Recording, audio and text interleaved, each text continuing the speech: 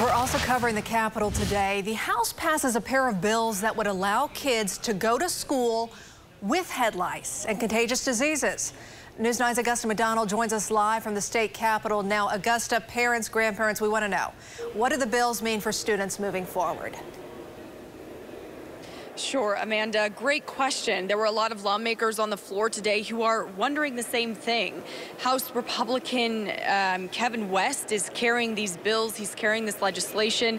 He's saying that these bills won't change much in terms of current policy, but as you can see, lawmakers are not convinced. The topic of the day on the floor? If you were to know that your relative or child had head lice, would that bring you discomfort? Head lice. Representative Kevin West says House Bill 3159 cleans up language in a statute that bans kids with lice or contagious disease from coming to class. It passed with 55 yeses and 35 noes, splitting the Republican vote. It repeals a section of language banning kids with disease, which West says is redundant and exists elsewhere. Then its partner bill, House Bill 3145, which also passed today, would organize language in a different section of the law. West says these bills don't change much. It's to get the language clear and concise.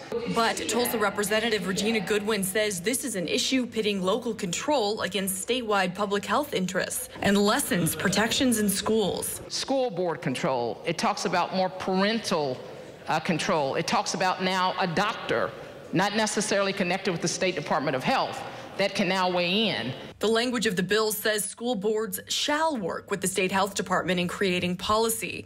West says schools will still have control over local policies.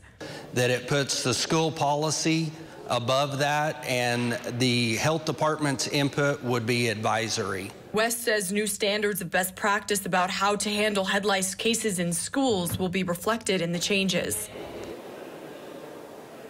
The bills now passed to the Senate, where they're authored by Yukon Senator Jake Merritt.